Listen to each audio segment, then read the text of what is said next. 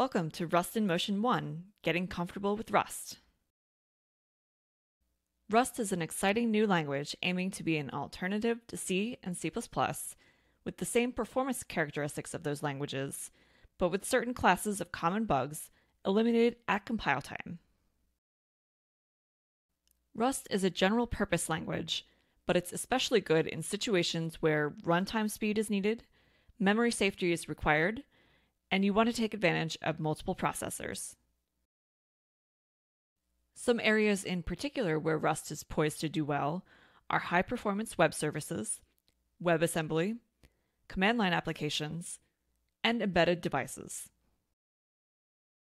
Rust started as a Mozilla research project, and a significant example of production Rust usage is FIREFOX.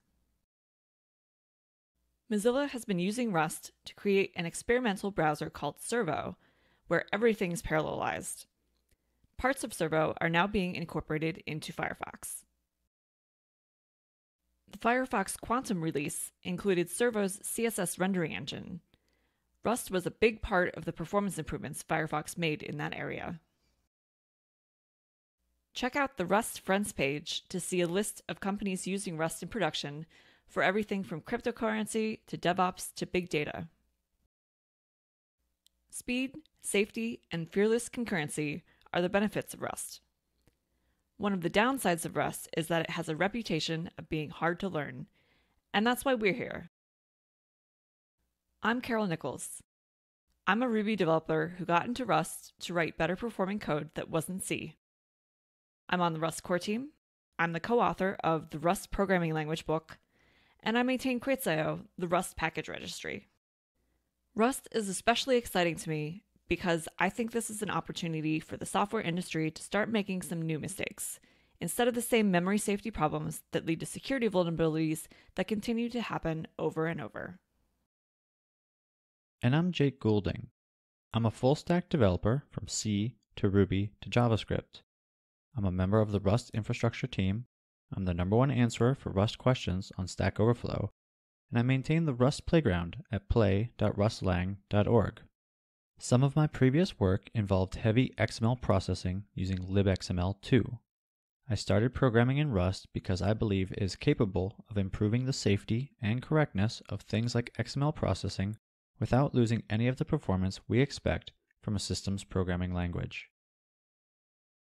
We founded Integer32, the world's first Rust-focused software consultancy, and we love helping people learn Rust.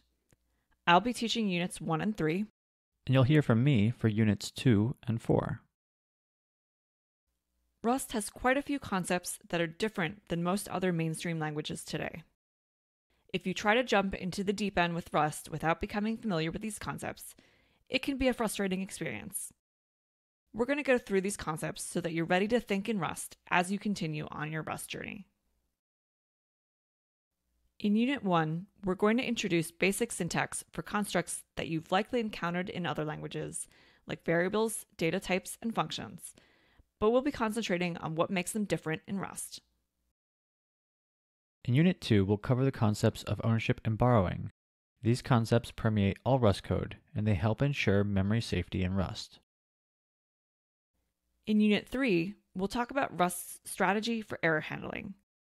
Rust forces you to consider all the ways your program might fail, which can be frustrating while prototyping, but leads to more robust production code. In Unit 4, we'll concentrate on lifetimes, the mechanism that the compiler uses to ensure all references are valid. You can write a lot of Rust code without needing to worry about explicit lifetime annotations, but we don't want them to be intimidating if you encounter them in error messages or when reading other people's code. We'll demystify the concept and go through scenarios when lifetime annotations are needed.